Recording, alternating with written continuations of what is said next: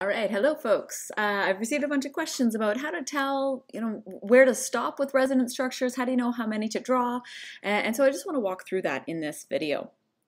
Okay, so looking at this molecule on the screen, the first couple of things I would start to look for are double bonds and non-bonding electrons. And I'd also like to look at where not to expect any resonance structures. And so I would look for structures like this methyl group over on the end that already has a full complement of electrons. It already has a full octet, which means full orbitals, no room for anything else to get in there. And so that would be a point where I would not expect any other resonance structures. If I look over, on the rest of the molecule,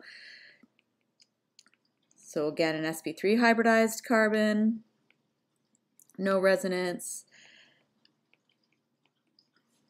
And same thing over on the left-hand side. So here's some places where I need to stop, and then I can start to think about how that double bond and that nitrogen atom might be involved.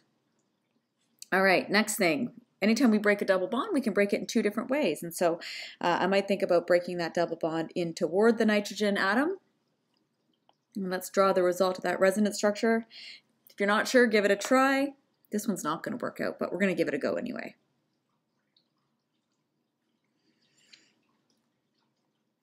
I drew in that top proton just to remind us that it is, in fact, there.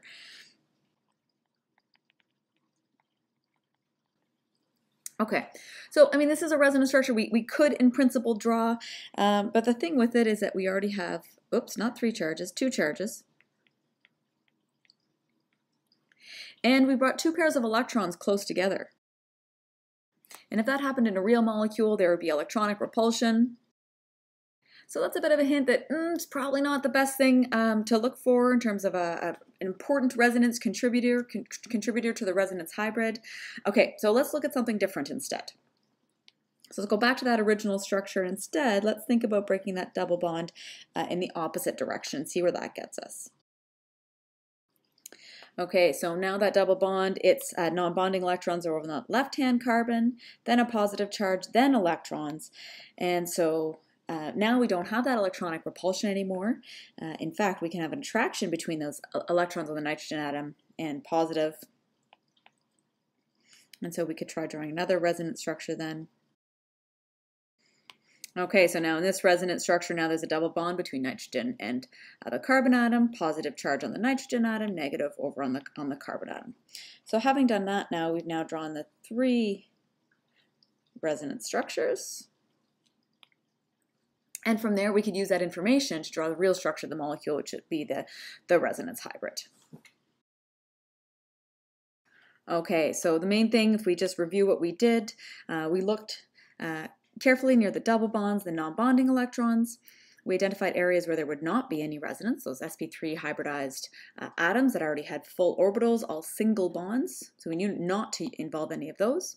We systematically broke the double bond. We checked both directions and decided one direction didn't make as much sense as the other direction. And then we continued on involving the non-bonding electrons. Okay, so that's the main thing to be thinking about.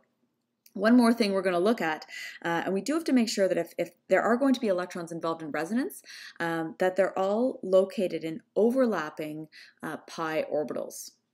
So let's take a look what that means. We'll give 2 examples. I'll give one example of the thing that we essentially just looked at.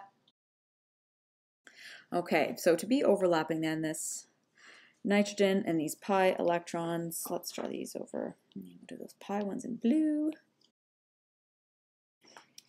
Okay, so the nitrogen's electrons are in a p orbital, and that p orbital can overlap with the pi system, where those pi electrons are located. And so here I've drawn them vertically, and by being vertical, they can all overlap and form a single pi system. So they have to overlap in order for resonance to occur, in order for electrons to be shared or delocalized between all the atoms that are part of that system. Let me show an example where that's not the case. Okay, so in this molecule called pyridine, it's kind of like a benzene ring, but it's one of the carbon atoms has been replaced with a nitrogen atom. So let's draw that out. I'll draw it as if I were drawing it on its side here.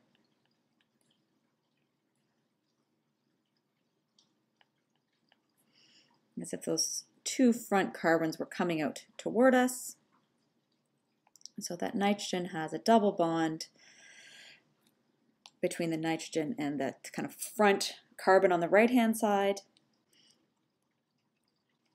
There's another double bond that I've drawn between two other carbons, and there's also one between the two carbons at the back. Okay, and all of those are overlapping and forming together a delocalized pi system. And we could draw all the orbitals involved in that pi system. But now let's figure out what's going on with that double bond. So now let's figure out what's going on with those non-bonding electrons.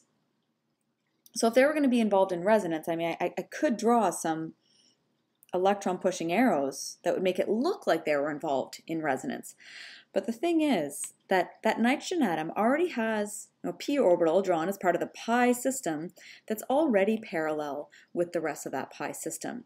And so in fact, these non-bonding electrons are located in an sp2 hybridized orbital that's pointing away from the rest of that pi system. And so they're actually at 90 degrees to the pi system. So therefore we can say there's no overlap and they're not involved in resonance with that ring. Okay, so just like we saw before, we looked into, in the previous question, we looked into areas where there was not any resonance because there simply wasn't any room in the orbitals. It was the atom, the carbon here, for example, was had all sigma bonds in it. So we knew just to use the double bond and the electrons. Then the next part, we also have to make sure that any non-bonding electrons can overlap with any double bonds or even double bonds overlapping with other double bonds. So we have to make sure they can all be parallel and overlap.